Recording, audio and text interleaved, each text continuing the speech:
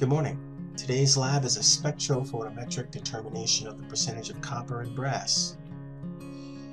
Alloys are mixtures of metals or a mixture of a metal and a nonmetal. Brass is an alloy of copper and zinc. The specific percentages of copper and zinc will vary. Brass can be anywhere between 65 to 90% copper. Today's lab is to determine the percentage of copper in a sample of brass.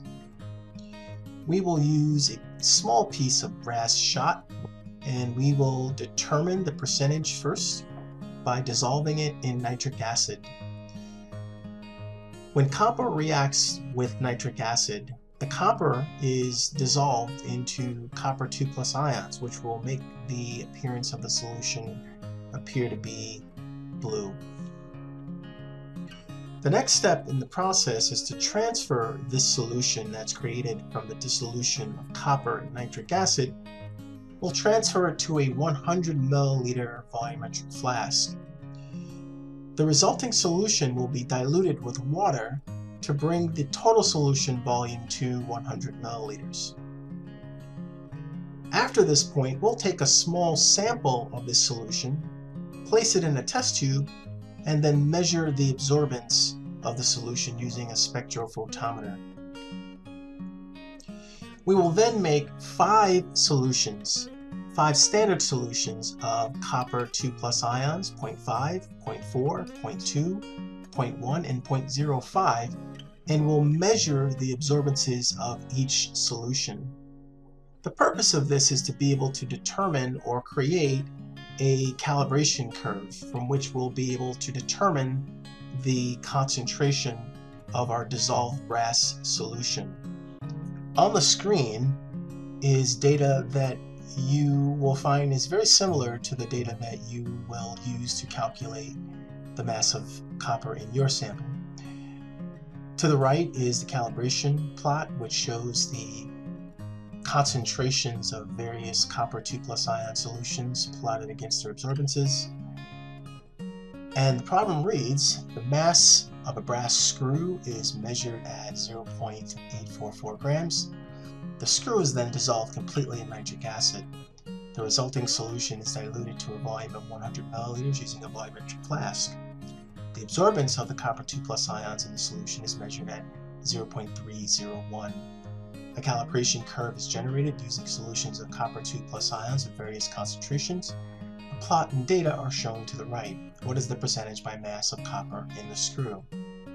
So utilizing the calibration plot, we can see that the slope of the line being 2.9757, that tells us that the product of the molar absorptivity constant times the path length of the cuvette is 2.9757 inverse molar.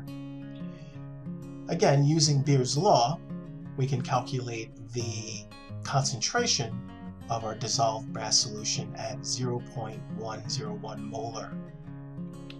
Using the volume of the solution at 0.100 liters, we can calculate the mass of the copper in the sample by multiplying the volume by the molarity of the solution, which is 0.101, and multiplying that by the molar mass of copper.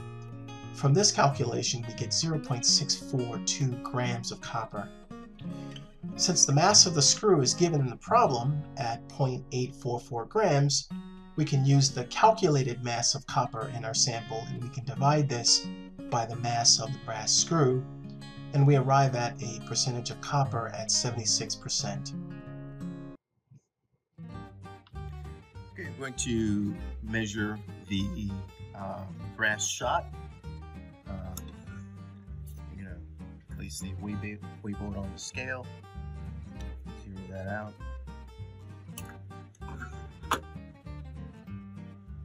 Okay, so the mass of the brass shot is 0.4853 grams. Okay, at this point I'm going to dissolve the mass brass shot in about 5 milliliters of 6 molar nitric acid.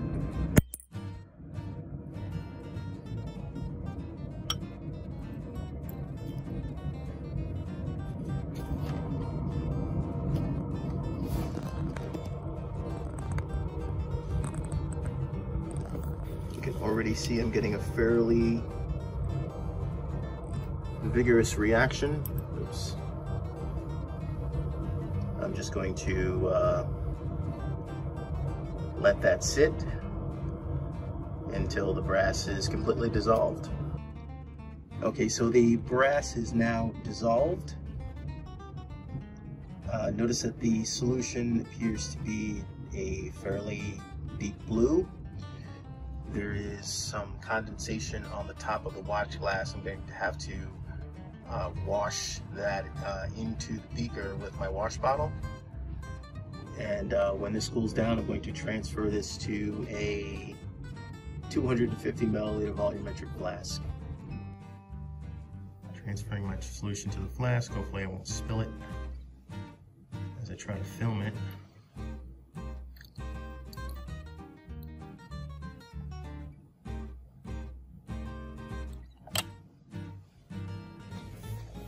Okay, so notice that the solution is nowhere near the top of the neck, so I'm going to first of all wash this beaker out to make sure I get all of the copper ions, and then I'm going to dilute with water to that mark.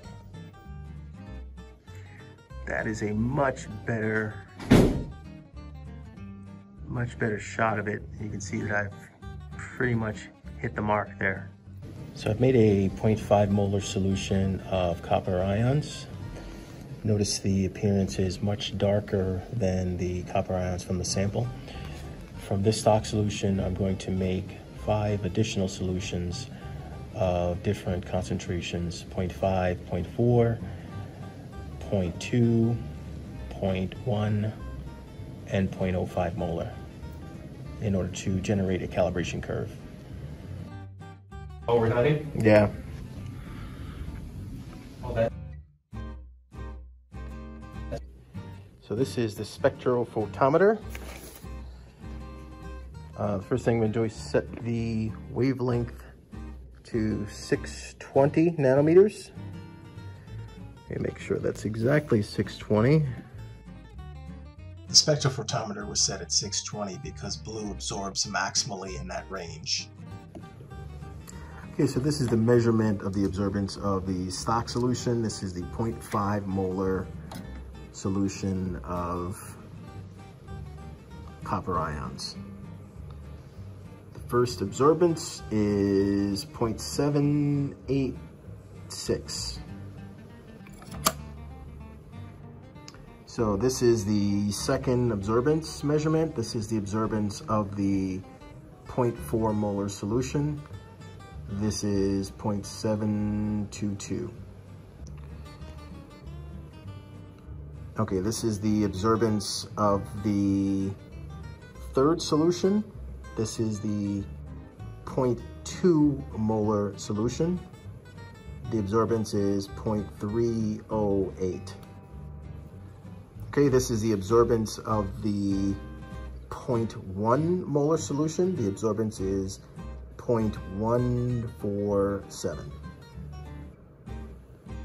Okay, this is the absorbance of the last solution. This is the 0.05 molar solution. The absorbance is 0.073. This is the solution from our sample, from the dissolved shot. We'll take the absorbance of this solution, and that will be it.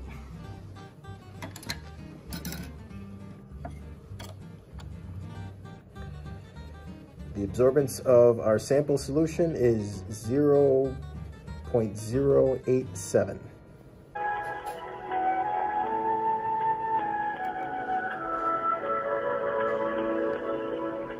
"75 years later." Thank you for calling. This is Christine. How can I help you? Hi, I have a question about one of your products. You sell something called brass shot. I can give you the product number if you want. Okay. It's AP7643B. I just had a question about the brass itself. Like, if you could answer, I'm not sure if you can or not, but what's the percentage of copper in this brass? Okay, let me see here. Much, much, much later. Okay, so this is 70% copper, 30% zinc. Excellent. 70% copper. Okay. Thank you very much. Yep. Thank you. You're welcome. Bye-bye. On the screen is all the data that you'll need to calculate the percentage of copper in your brass sample. The calibration curve to the left is shown with the corresponding equation of the line. The mass of the brass sample is given at 0.4853. The absorbance of the brass sample is shown, and the volume of the dissolved brass solution is given at 100 milliliters. So using this information, you should be able to determine the percentage of copper in your sample.